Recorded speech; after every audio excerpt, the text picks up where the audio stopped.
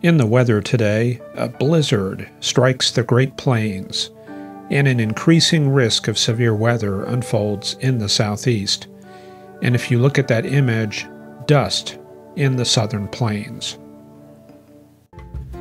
The world's hotspot, once again Western Australia, Port Hedland, with 118 degrees, and that was confirmed on their METAR observations.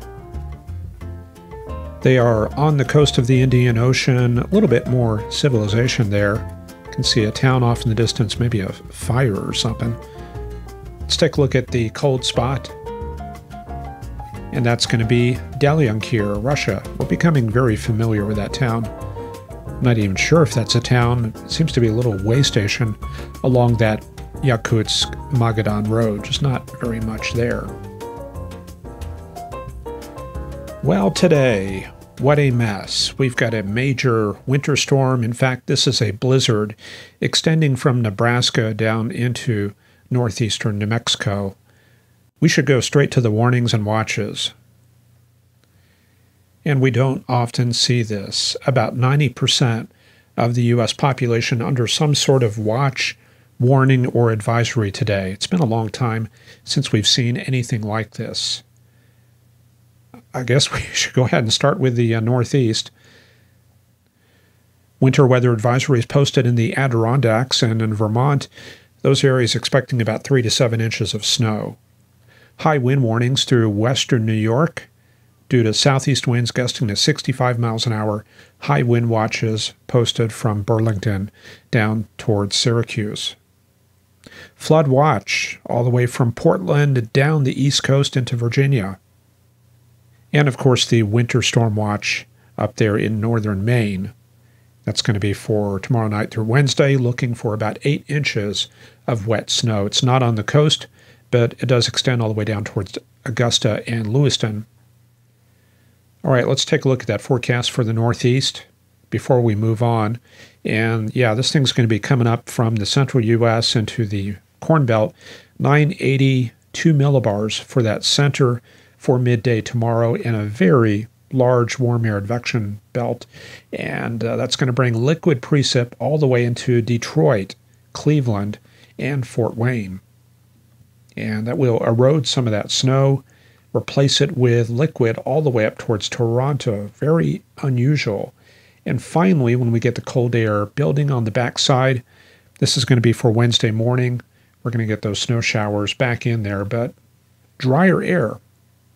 So the effects will be mostly early on as far as wintry weather before it starts changing over into mixed and liquid forms. In the southeastern U.S., a windy day. Wind advisories across pretty much this entire area north of Ocala. Winter weather advisory in the Blue Ridge Mountains for tonight due to freezing rain and high winds. And we've got an SPC enhanced risk in the western Gulf Coast area. We've got tornado watches from Houston all the way to Lafayette. That area of convection that you see right here, that's going to shift eastward. Not as much instability up north, but down along the coast there is sufficient shear and hodograph curvature to support some rotating storms. And then for tomorrow, enhanced SPC risk from Panama City up into eastern North Carolina and all the way down towards Jacksonville and Gainesville. And once again, we can see how this unfolds. Large warm sector in Louisiana. By midnight, things will be shifting eastward towards Gulfport and Mobile. Then by dawn, looks like a new area of convection forming along the front. That's going to track into Florida tomorrow. This is going to be about noon. Some of those will be starting to get severe. You can see the warm sector already lifting up into the Carolinas. So that will spread the severe threat northward all the way up to this warm front. Then by evening, we should see things start to move into the coastal areas. I do think that there is less instability up north. They are focusing on the North Carolina area down to Florida, and then things should clear out by evening. We certainly do not need a evening of tornado activity in Florida. In the south central U.S., yeah, things are very dynamic, very dynamic. Large comma head across Kansas down into the Texas Panhandle. a dry slot filled with dust all the way from Midland to Abilene and on up towards Vernon and Lawton. And we've even got thunderstorms tangled up in this blizzard. That's a closer look at it. All of this right here is an ongoing blizzard. Right next to it, thunderstorms. Next to it, sunny skies and temperatures in the 50s. Pretty crazy weather. Let me show you that lightning. There's the GOES GLM product showing the lightning strikes, and quite a few of them from about Pratt down to about Slapout, Oklahoma. And the station plots, they were a little bit hard to read, so I added those and replaced the satellite imagery with water vapor. And right in here you can see that snow, temperatures in the mid-20s, sustained winds 30 to 40 knots, and gusts certainly higher. And out there around Woodward, 50 degrees. These are conditions a little bit further north, and we did have some extreme wind out in this area. The Clayton weather sensor was knocked out as far as the wind sensor, and Raton, New Mexico. Well, if you look at their observation earlier today, they had winds out of the north at 47 miles an hour, gusting to 90 miles an hour, so almost like a hurricane. And I think some of that was gap winds through that Interstate 25 pass. However, Dalhart was gusting to 63 miles an hour, so quite a bit of wind in that part of the plains.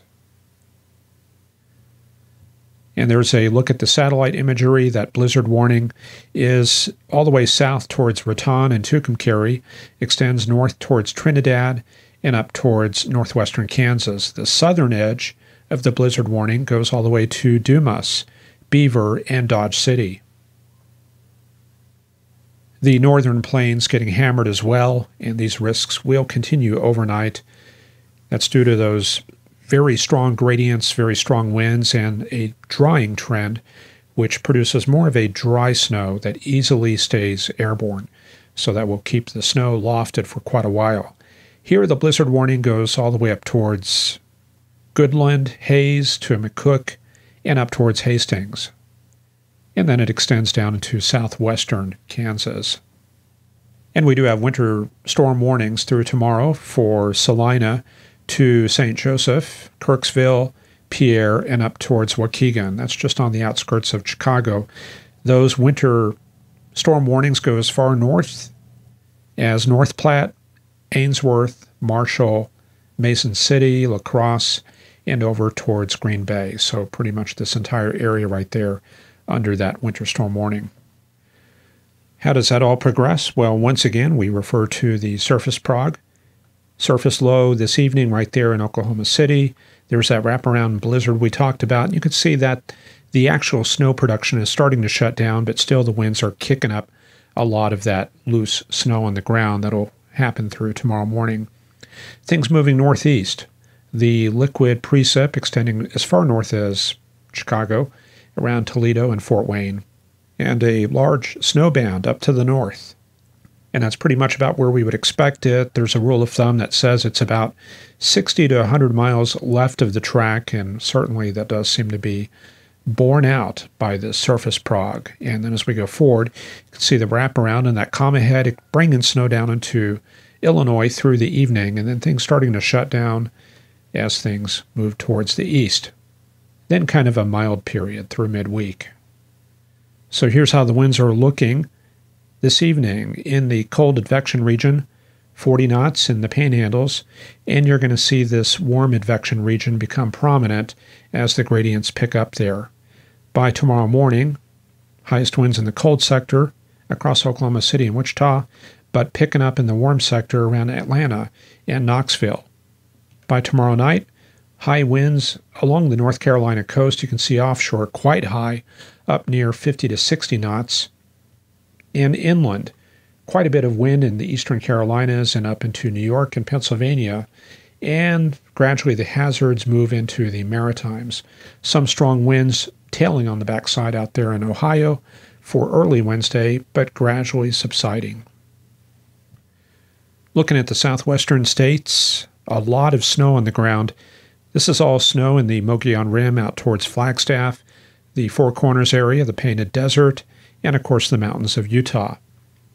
We have a hard freeze warning throughout much of the southwestern desert region, frost advisories, regular freeze warnings. Temperatures will be coming down to about 25 to 30, even around the cities. And in the northwest, Kingman expecting to get down into the upper teens. In California, freeze warnings all through that area, into the San Joaquin Valley, the Bay Area under frost advisories as well. And we've got a winter storm watch for tomorrow night and Wednesday for the central and northern Sierras. Snow levels will be above 2,000 feet, with higher elevations seeing 12 to 18 inches of snow. So here's what that whole mess looks like. Everything south of here is going to be freeze warnings. Everything to the north is going to be winter weather advisories and winter storm warnings. In fact, I just saw that this was upgraded to a winter storm warning for tomorrow night and Wednesday, and then this is a winter weather advisory. Then as we go north, we get into some really serious weather. Blizzard warnings throughout the entire Cascades from about Bend, Crater Lake northward. They're looking for 12 to 36 inches of snow, winds up to 60 miles an hour, and that's going to be for tomorrow and Wednesday. And I'm not going to go through all these individually, but rest assured there is a winter storm on the way. Let's take a look at the surface progs. So this is where we're at right now. Then going into tonight, the precip starts up on the west coast, cold front moving in, and then by early tomorrow, there is the snow in the Cascades and in the Snake River Valley, all the way up towards northern Idaho. Cold air advection sets in during the day. The snow continues in the Cascades, and then system number 2 is heading inland. That's going to come in for tomorrow night and into Wednesday. Similar progression of the precipitation field. Then by midday Wednesday, spreading into the Great Basin area and the Salt Lake City region, and then kind of working down the Sierras. And as we head north, there it is. Large warm sector.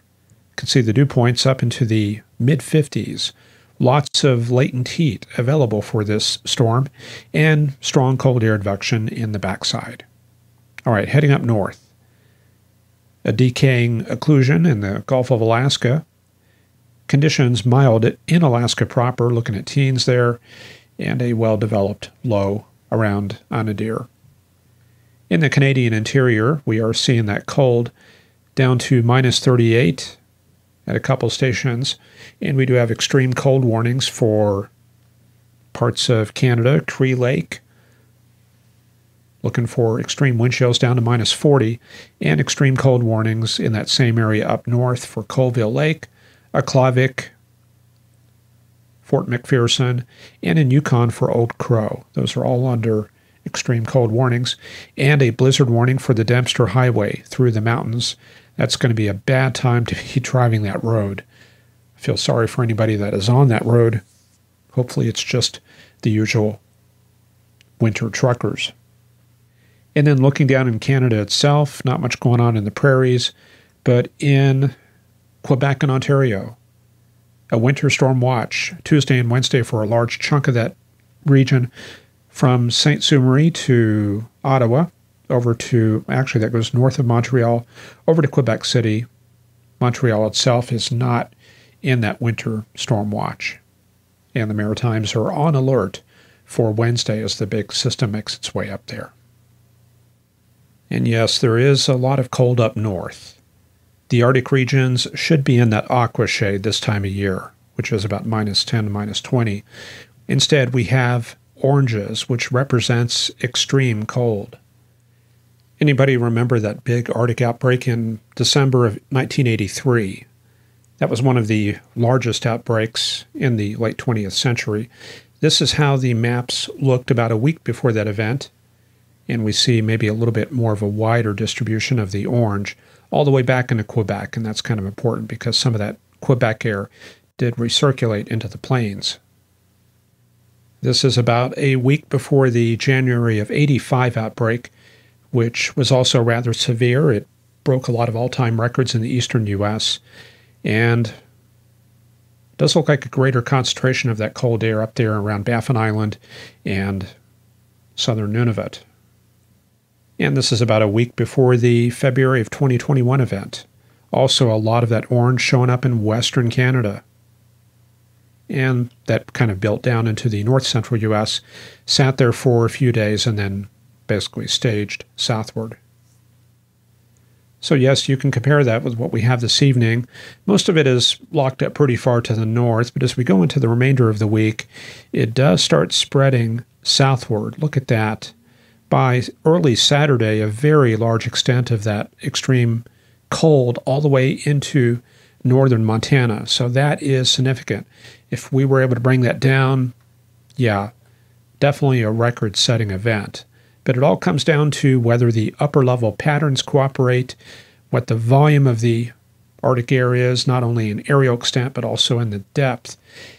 And also, are things favorable for maintenance of Arctic air down to the south? If you don't have any snow on the ground, you're going to modify it very rapidly, so you have to really move it south to have a big impact. Anyway, it will come south, at least that's the consensus with all the models, that very strong northerly flow, bringing it down Sunday. That's going to be one of the critical days. And then on Monday, it should be settled in across the plains. Let's take a look at the damage. This is going to be the first round coming in for Thursday. Now, keep in mind the models are not very accurate with all this. They're very finicky with these Arctic outbreaks, and I'm going to expect that to be waffling back and forth at least for a few days. So this is just one possible scenario. So it looks like it's going to probably come south Saturday and Sunday, sub-zeros all the way to Des Moines and North Platte for Sunday, and then one good punch for Monday, coming all the way down to the Gulf Coast. And then by Tuesday morning, that could be one of the coldest days. The 0 line running about like that. The 20-degree line, that appears to go all the way maybe towards Dallas. And I did see the European model did go much colder, maybe about 5 or 10 degrees colder than this, but it too is trying to settle on a solution. No more Arctic air up north from what I can tell, so probably a moderating trend after this event, but we shall see. All right, let's take a look at the upper air charts to see if things are favorable for a big Arctic outbreak. We do look for ridging on the west coast. That is very important. Also, we want to see a reduction in that zonal flow to help bring that cold air southward. So as we go into the weekend, that's one of the critical periods. We do see a reduction in that flow from the northwest, also a lack of ridging. So that is a negative factor. A little bit of ridging for Sunday, which could help give the air mass a boost south. However, it's not a classic Arctic outbreak, but certainly it's enough to bring some cold air southward. So we're going to check back in on this and see how things look on Wednesday. And that will do it for this show. It was decided at the last minute to make the Monday show public. Typically, Monday is just for the supporters only. Very rarely we'll open it up and make it public, and we went ahead and did that today since there is a lot of significant weather. Remember, if you like this program, to consider a Patreon pledge, and I do want to thank Michael, our latest Patreon supporter. Hope everybody has a great Monday night, and we'll see you back here again on Wednesday for another show. Take care. Bye-bye.